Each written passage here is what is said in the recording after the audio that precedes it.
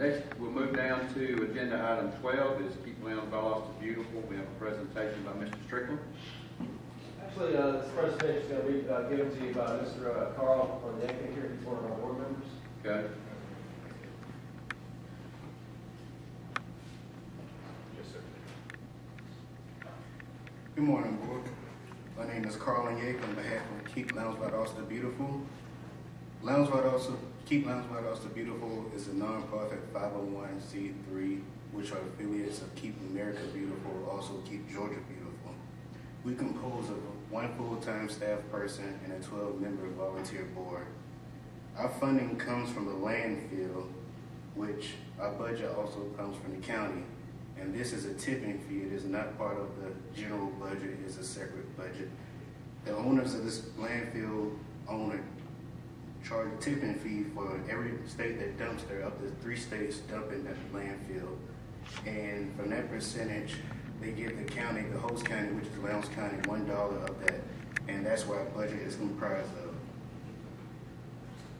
Our mission statement: to promote environmental stewardship and beautification by empowering individuals through public education.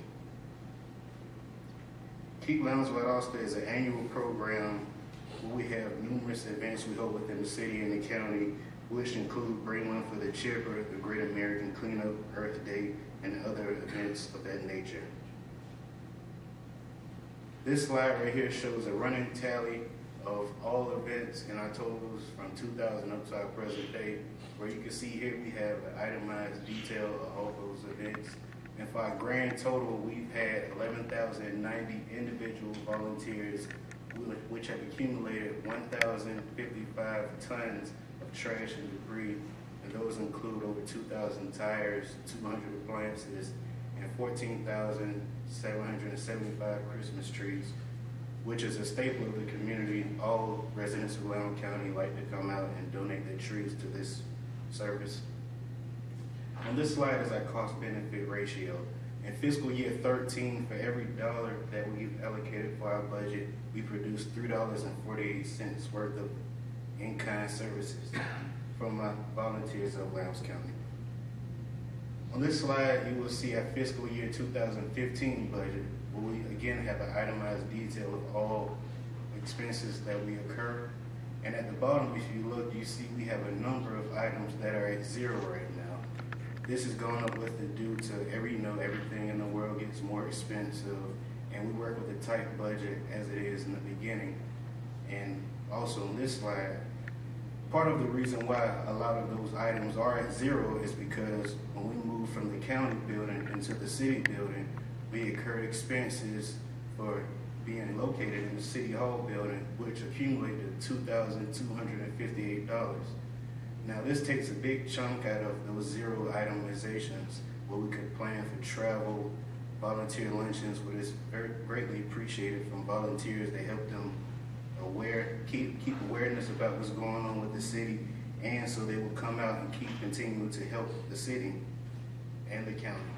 This is a slide from my Make a Difference Day 2013. At the request of the county, we went to a retired military veteran's house where over the years he accumulated a well amount of trash and he was unable to maintain it. And we planned our sole county event for his residents. And on this day, we collected over 20 tons of trash and debris. This is also a picture from one of our many Make a Difference days. Since our last budget increase request in 2008, which was turned down because at that time the county felt that we didn't do enough services for the county, so since then we've made a concerted effort to do equal events for the county and the city. We've been working with the same budget since our inception in 1997. We haven't had any increase. Things are only getting harder. Our budget is getting stricter and smaller every year. And we've already had a number of items reduced to zero. And at this point, it seems like it might hurt us or affect us even more.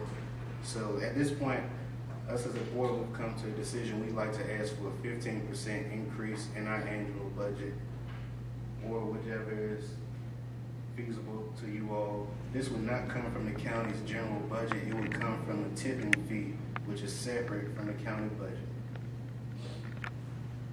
At this point, I would like to, on behalf of the board, say thank you to the commissioners for taking the time to listen to us, and thanking you for joining us in our efforts to keep Lowndes, Valdosta beautiful.